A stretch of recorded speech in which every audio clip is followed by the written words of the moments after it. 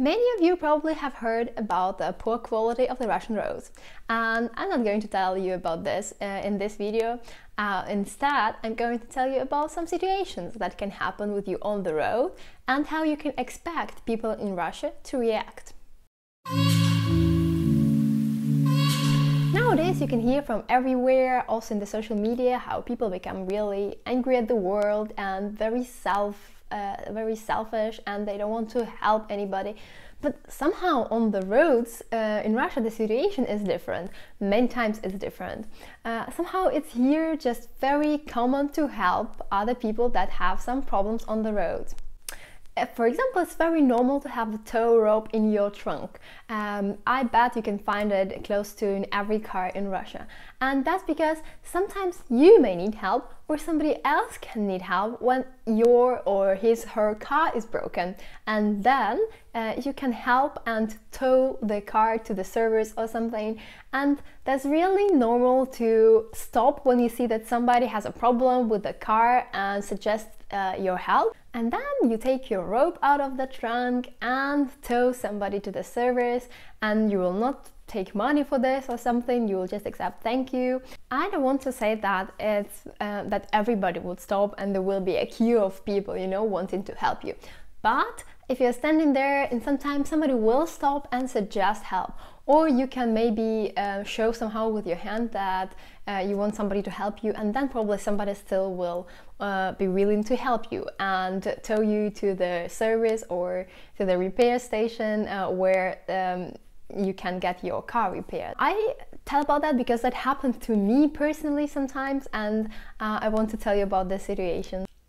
For example, what can happen with you is that your battery dies. And then you need another car, and the person that will help you to charge your battery with this special device, I think terminals they are called, but for that you need another car and this device.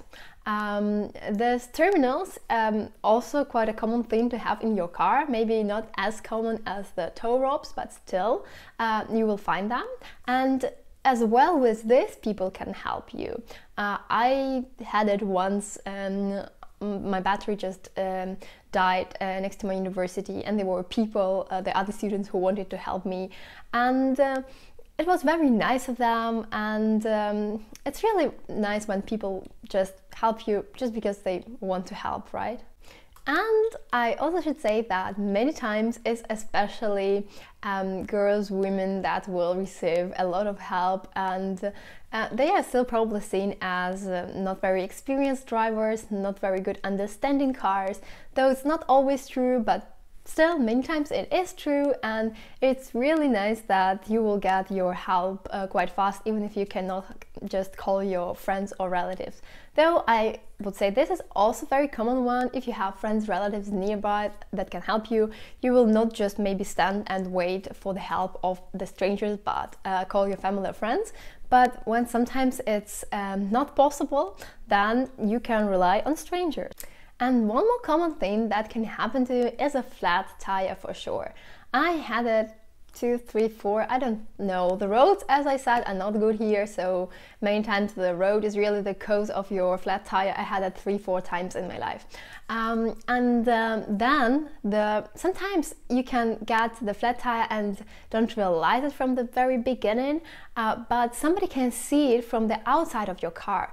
So the first time I got it, I was really an experienced driver, and I went to another city, and that was my first big trip out of my city where I live, and I was extremely nervous driving, and then somebody was beeping me, and I was like, what I'm doing wrong? And then the person was just beeping and showing me put the window down, and I was I needed to drive and to put the window down, nervous about that. And then I put the window down, and he was like, something is with your tire, stop and check it. And I was like, oh, okay, thank you. And then I stopped and looked at my tire, and it was obvious that it was not really flat totally, but it was going in that direction for sure.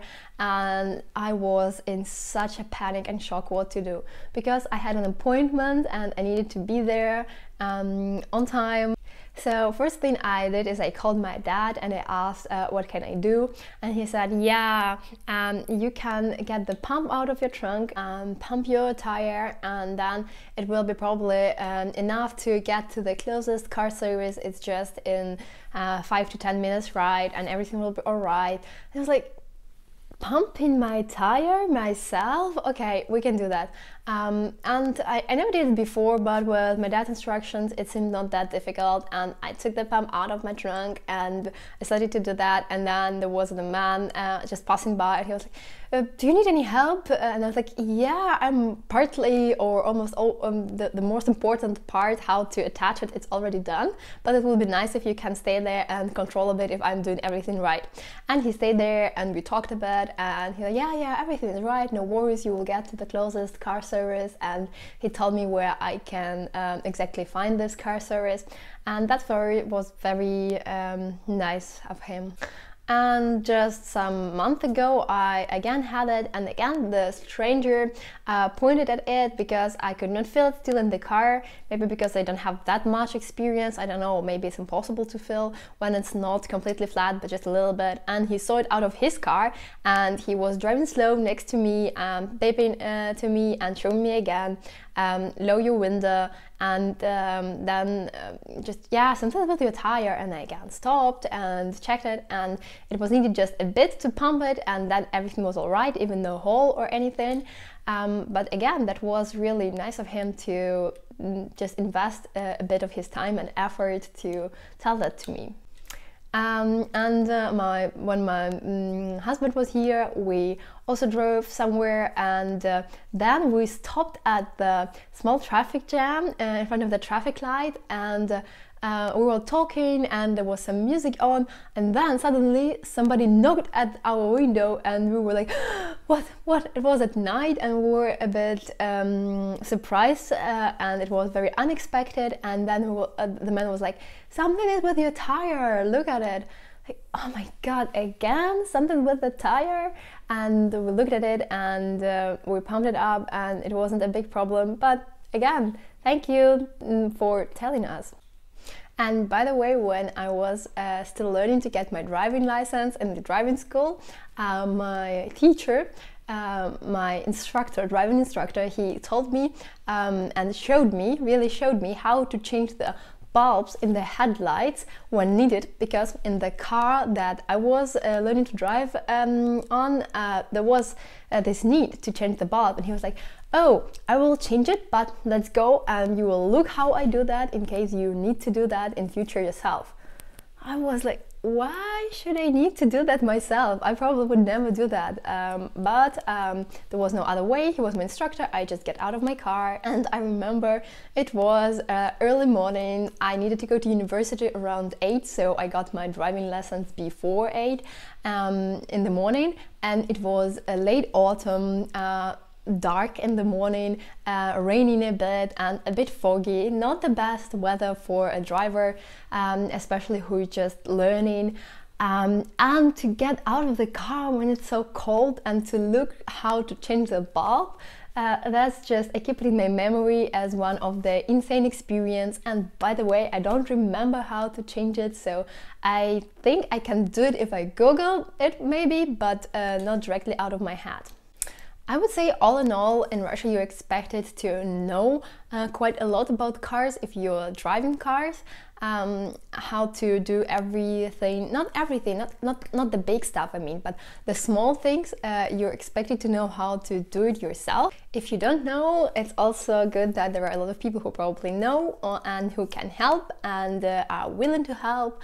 And again, maybe it's not as positive as I haven't that in my head, but I prefer to have this one because I had a lot of positive experience with helping other people on the roads, and I know that I myself probably would not be a great help, so me stopping by to help somebody will be probably very useless. But If I'm in the car with somebody who can help, as my dad, my brother, my husband, I think we would stop and also help some people who are in a difficult situation. And I'm not telling about the big troubles. For sure, if you have a big troubles, you would call a special service or something.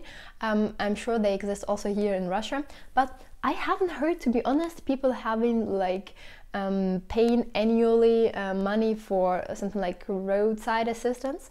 And in Germany, I think it's very common to have the payment is between 80 and 150, depends on the company and the region, I guess, and you pay this amount of money in a year, and then every time something happens, even the small thing as a flat tire or your battery just died, you can call the roadside assistance and they will help you. And I think it's really a good system that you can rely on professionals and maybe don't wait for help from other people. But somehow here is really traditionally that people help each other on the road, and I would just accept it as something like a cultural, traditional a bit stuff that became like this with years. And the most important part, try to drive safely and carefully, because your life is the most important thing that you have. And yeah, I hope nothing bad will happen with you on the road, even the small things. And that's all for today. Bye.